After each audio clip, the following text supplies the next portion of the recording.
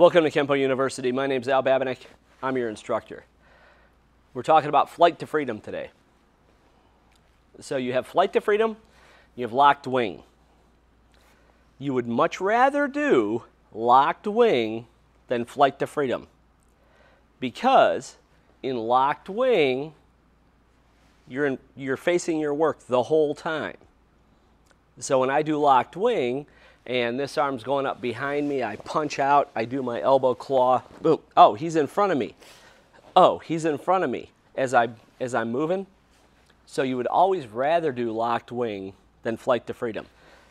But if you had to do flight to freedom because your angle of entry was blocked, here's what we want to do. He's bringing our hand up behind us.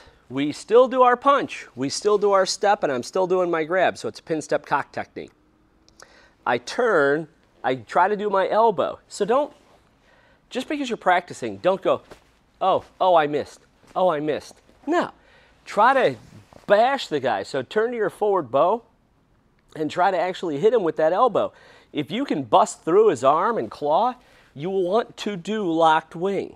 Okay? You want to do that.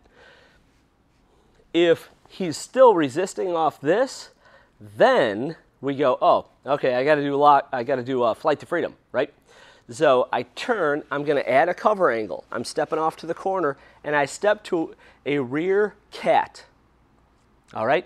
You'll find if you go all the way to a neutral bow, you're not going to have any range left on your kick. If I step all the way up here, my kick's got nothing left. I'm going to hit him at full extension.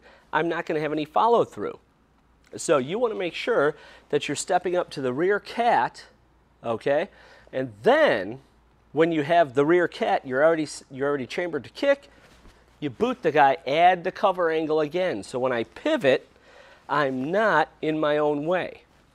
But you have to make sure that you're stepping up to the rear cat, not a neutral bow, in order to do that rear kick. All right? So on the first couple moves of flight to freedom, that's what we're shooting for. Thank you for watching this video production from Kenpo University.